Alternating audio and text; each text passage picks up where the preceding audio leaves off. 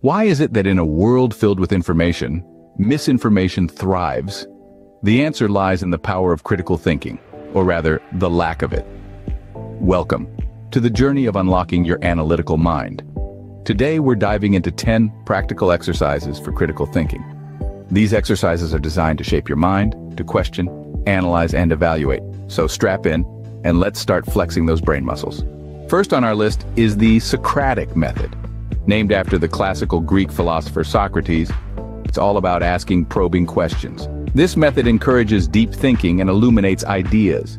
Instead of accepting information at face value, question it. Ask why, how, what if. The Socratic method is not about getting answers, but about understanding the depth of the question. Second, we have the analysis of opposing viewpoints. This means understanding a perspective different from your own. It's easy to dismiss what we don't agree with, but true critical thinkers challenge their own biases. By analyzing opposing viewpoints, you expand your understanding and develop empathy. Third, we uncover the art of reflection. This is about taking a step back, pausing, and assessing.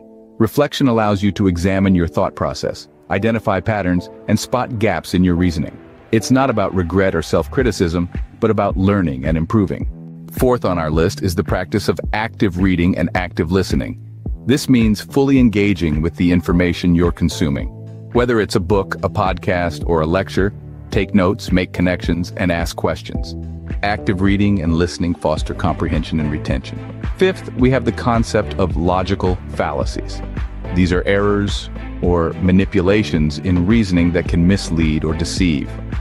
By learning to recognize these fallacies, you can avoid falling into their trap and improve your logical reasoning. Sixth, we delve into the world of problem solving. This involves identifying problems, generating solutions, and evaluating outcomes. It's a systematic approach that cultivates decision-making skills and creativity. Seventh, we explore the practice of mindfulness. This may seem out of place in a list about critical thinking, but mindfulness enhances focus and clarity. It trains your mind to stay present, attentive, and open-minded. Eighth, we have the technique of brainstorming.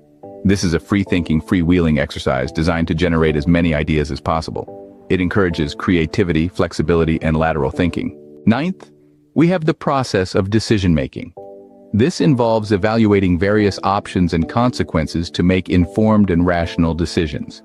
It's a crucial component of critical thinking that enhances judgment and responsibility. Finally, at number 10, we have the habit of lifelong learning. The world is constantly evolving, and so should our knowledge.